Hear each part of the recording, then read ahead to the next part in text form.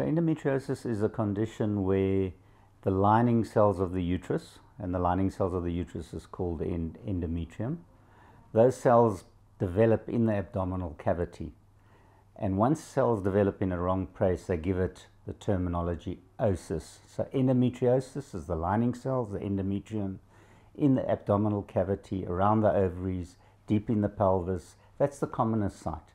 And in some people that can spread to different parts of the body. The reason it creates problems is it behaves exactly like the lining of the uterus. So during the cycle, the cells develop. During the menstrual cycle, the cells bleed and cause a lot of pain and release a lot of inflammatory hormones that then create problems both at a local level and at a general level. So the biggest problem with endometriosis is that these cells that are growing in the wrong place generally cause problems with nerve fibers. So pain is a very common problem. Pain during menstruation, pain with intercourse, pain with ovulation. It can be pain during passing stool, passing urine, if it's on the bladder or in the bowel or around the bowel. So pain is the biggest cause of it. The second problem that we see in our fertility practice is infertility.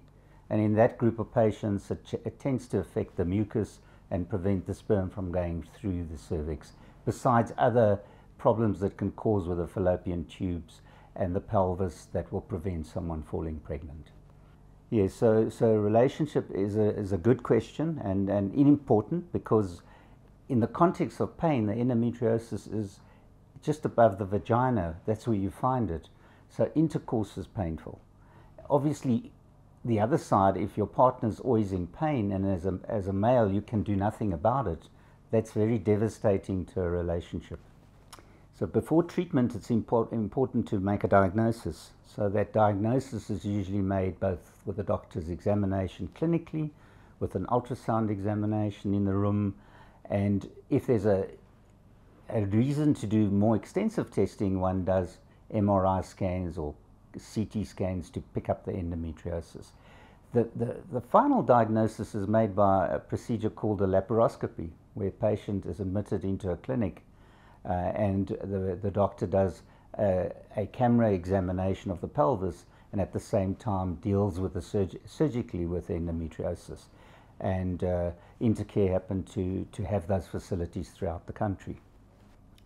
So the important thing is go and see a doctor.